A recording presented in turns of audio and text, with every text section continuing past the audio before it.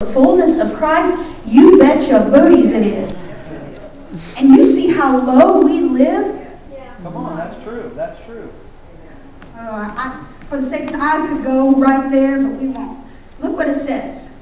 There is one body. Everybody say one body. One body. And one spirit. Everybody say one spirit. One spirit. Just as you were called in one hope. Say one hope. One hope. Of your calling. Now, this is important. Everybody say one Lord. One Lord. One faith. One faith. One baptism. One baptism. One God. One God. And God of all, who is above all and through all and in all. Amen. Everybody say one Lord. One Lord. One faith. One faith. One baptism. One baptism. How many believe that the Lord of Christianity is very important? Amen.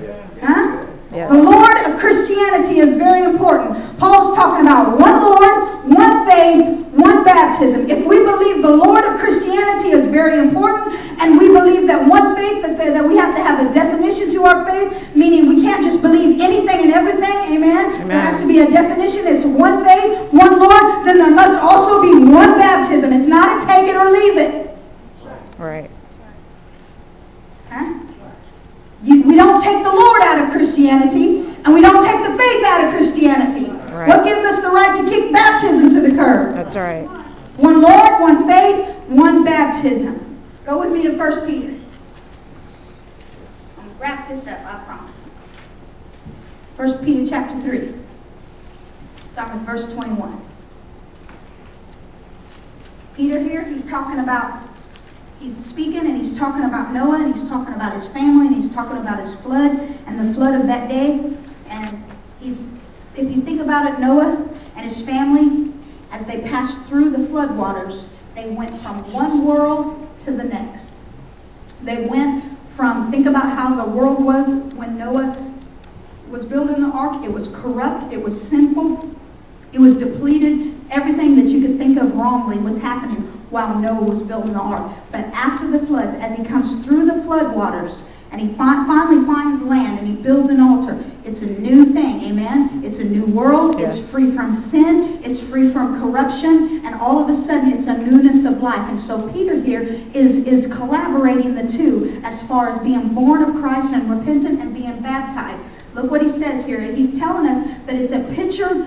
The flood waters are a picture and a type of baptism. He says there is also an antitype, which means that's what he's saying. He's giving him a synopsis here. He's saying it's just like Noah coming through the flood. It's just like that.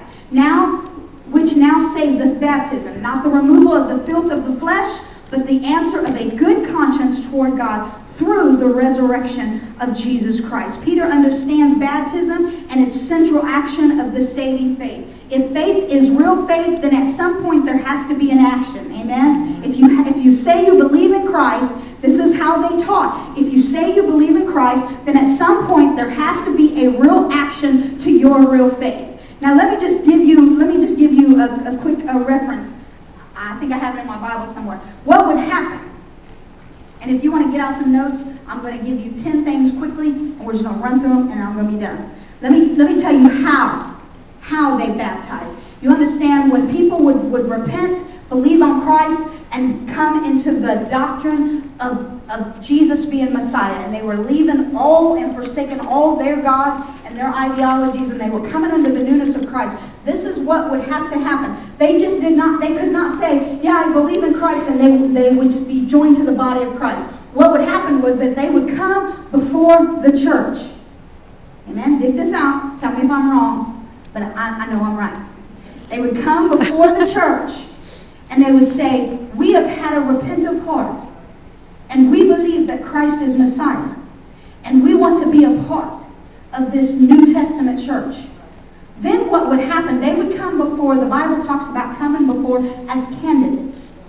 And this is what would happen.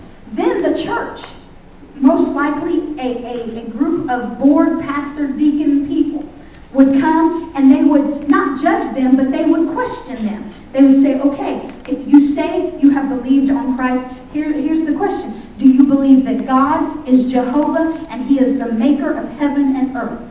Yes, I do. Okay, then do you believe that Jesus Christ was the walking, talking kingdom of God, that He died on a cross, was buried, rose on the third day, and now sits at the right hand of the Father, and He is your Messiah?